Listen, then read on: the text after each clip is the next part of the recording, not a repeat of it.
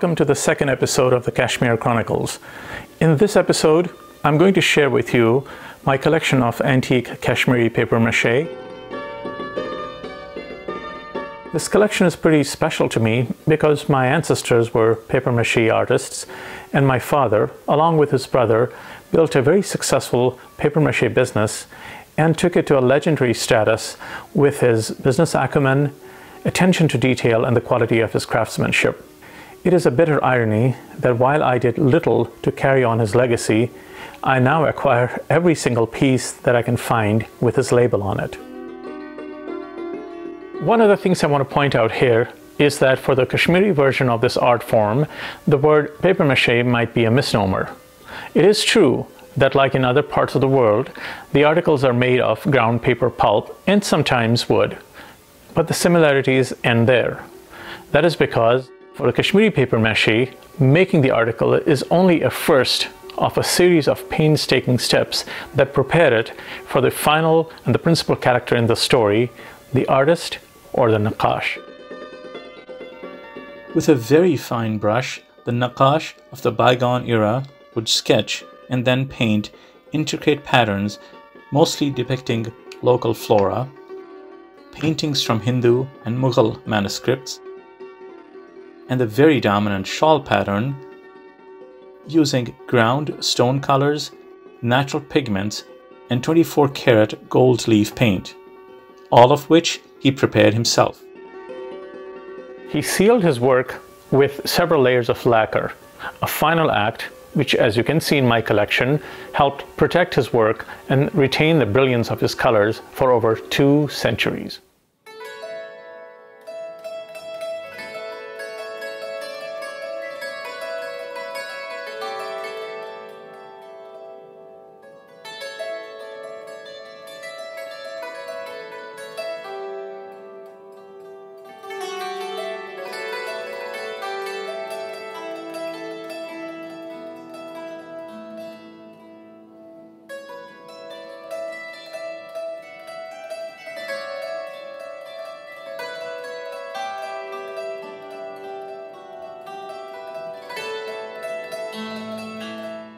As reported by an English traveler in the 1820s, one of the most popular items of Kashmiri paper mache was the qalamdan or pen case.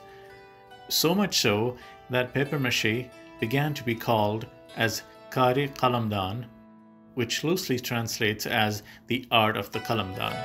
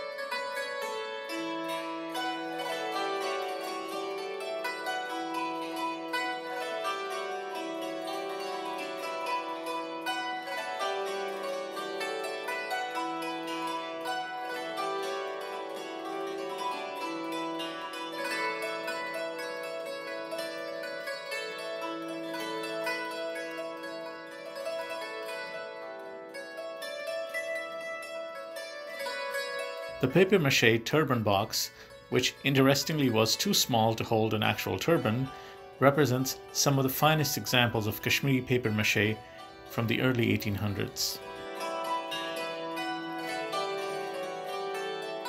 Inside of the turban box, the artists would painstakingly paint them on the inside and in some cases embellish the bottom as well.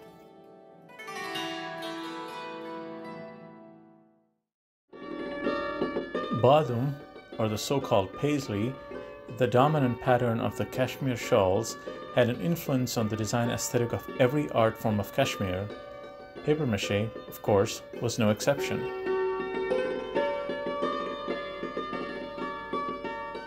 With characteristic dexterity, the paper mache artist of Kashmir adopted this pattern to the size and scale of his canvas and gave us some of the finest examples of Kashmiri papier mache.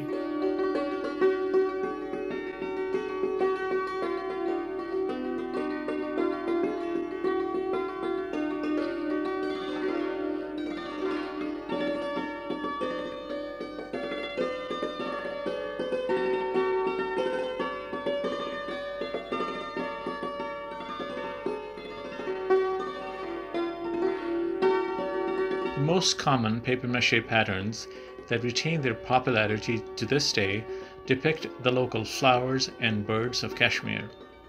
For the artist of the bygone era, this was a very natural response to the world that he lived in. His was a world where tulips grew on rooftops and irises covered every cemetery, where every summer the meadows and valleys were carpeted with wildflowers, where delicate blossoms of apple, peach, almond, and cherry filled the orchards in spring, and where rows of flower beds bordered the water canals and fountains in the royal gardens that were laid out by the Mughal emperors in the 17th century.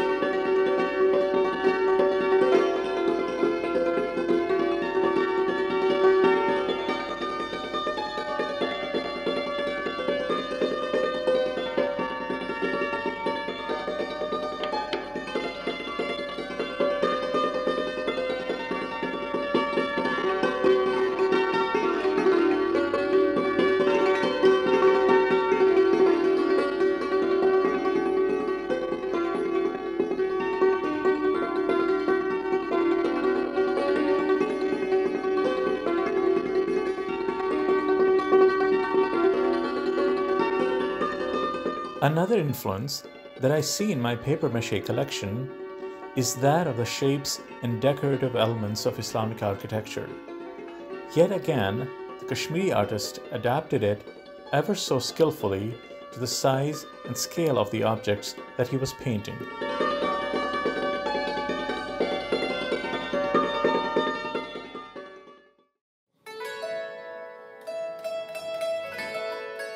Today, we associate the figural work in Kashmiri papier-mâché with scenes of battles, royal hunts, and depictions of the darbar or the king's court. That was not always the case.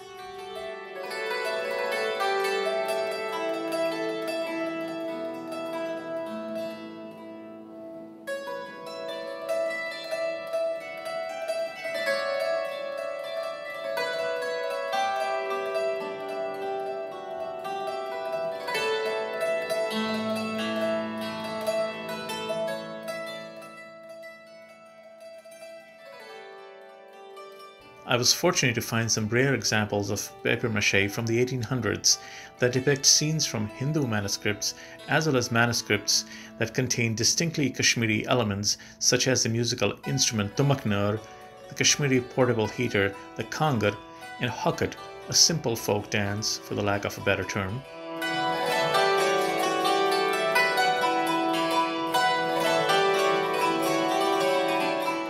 Most interesting to me are the ones that depict women in non-traditional roles, such as riding horses and participating in hunts.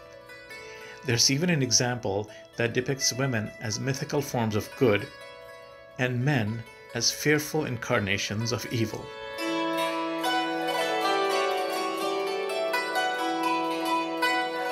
As the influx of Western tourists increased, Kashmiri papier-mâché began to appear on a whole new set of utilitarian objects designed exclusively for the foreign buyers.